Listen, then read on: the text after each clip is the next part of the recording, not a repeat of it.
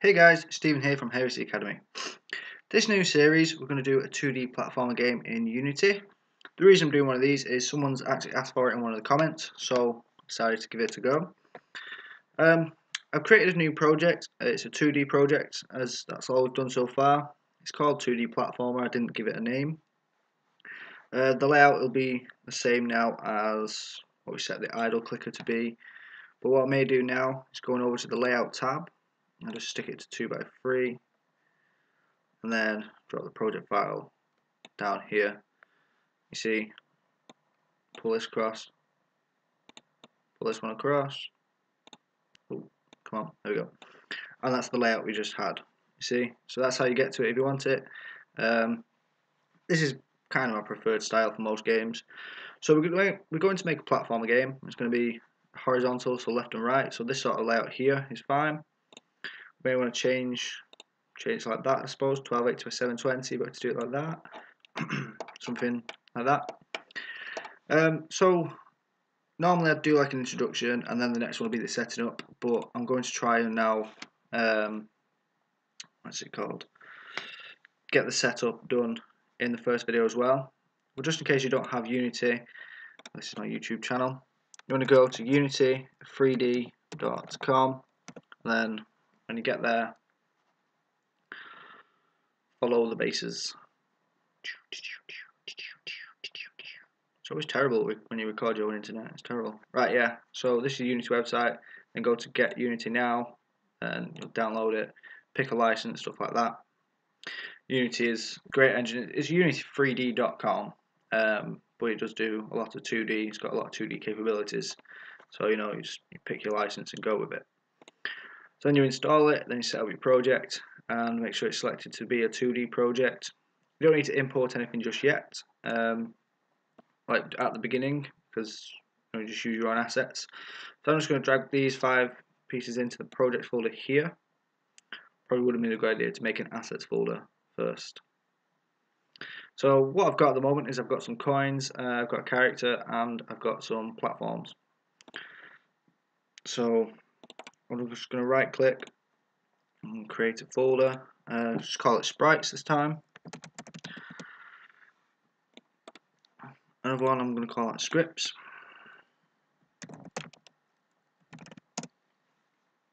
So this is basically how I oh, hang on.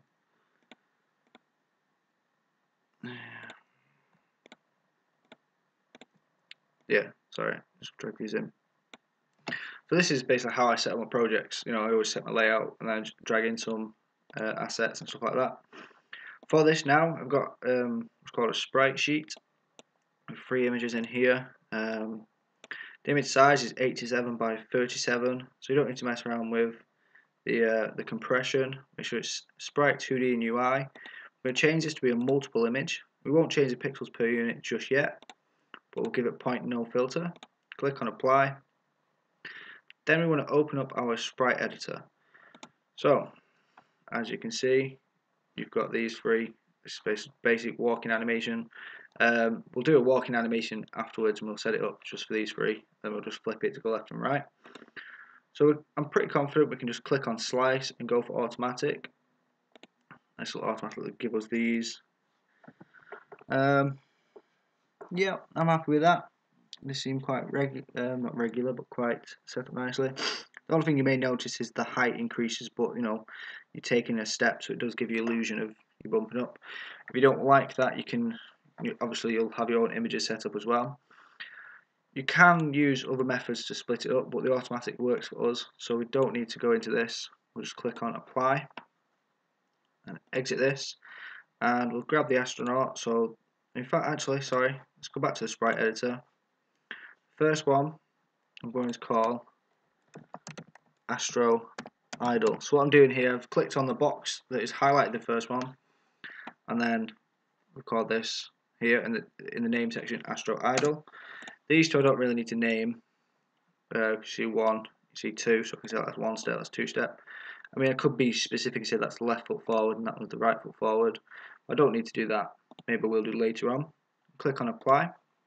Come back down here now, I've got my astronaut idle. I drag this into my scene, and as you can see, it is pretty small. So I may decide to go over here now and just do 50 pixels per unit. Click on apply, and it doubles in size. It could possibly be done a bit bigger, but it completely depends on what you're trying to go for now. This is just me setting up. Maybe I'll try 30 pixels per unit. That'll do. I mean, I may shrink it again later on, but that'll do for now. And we've got this sprite image here, and obviously again it's one image. So we're going to go into the sprite editor. Well, put point no filter. It's a multiple image. The pixels per unit. We'll leave it as it is for now, and then go into the sprite editor. This one again. Yeah, I'm pretty sure automatic can do this. I'll look to obtain what accurate result manual slicing is recommended. So slice this. Everything's good. Yeah, super. Sometimes you may find like, oh yeah, like this one for example. It wasn't very good after all. I'm just going to grab a few squares, put these up together. I didn't notice this, but you see, if you haven't got a line in between them, Unity does have a hard time trying to pick them out, as you may have just seen here. So what I'm doing is I'm just manually selecting it now. So just anywhere, creating a square. I'm just going to drag this square to sort of touch up to these squares, drag it to where I want it to cut it out. And it does sort of snap per pixel. It often does that anyway, so you can just drag it one piece at a time. And then I'm just sort of aligning it as to where I think it should go. Oh, one low will do. Let's just drag this one back. So you can see creating lines along here. You can just align it to be how you want it to be. Same again for this one. I mean, I didn't really need to do this because I probably won't even use this image, but I just wanted to show you guys how to manually select your images. Then you click on apply, and now you've got 6 squares. But to be fair, for our ground, I'll probably go for this one or that one. So again, now, so I can find it a bit easier, I'm going to say now, they do look quite similar, so that one's a bit lighter though, so we'll go for the dark one. And we'll call this ground here. The point of doing that would be just so I can find it easier. Click on apply, exit this off, and you see ground there. I drag this in here, and you know, compared to our character, it's tiny.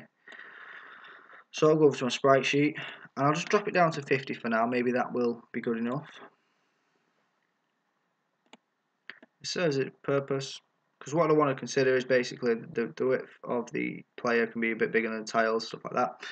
If we go back to this real quick, open up the Sprite Editor. With this piece as well, this piece looks like it'll do alright. Yeah. So I'm going to call this one underground. Now the setting of it, because it did automatic, it found it pretty well. So click on apply for that.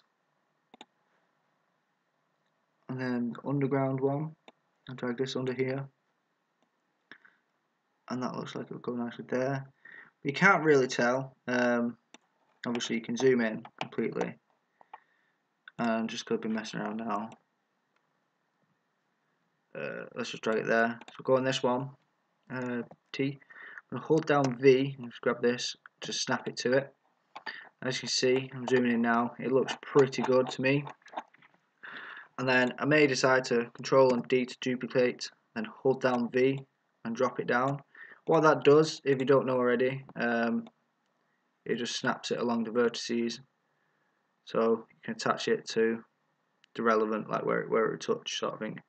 And because the automatic cutting is really good, it works wonders. So that to me will do pretty well as the ground. So I'm going to now create an empty object, and I'll call this floor.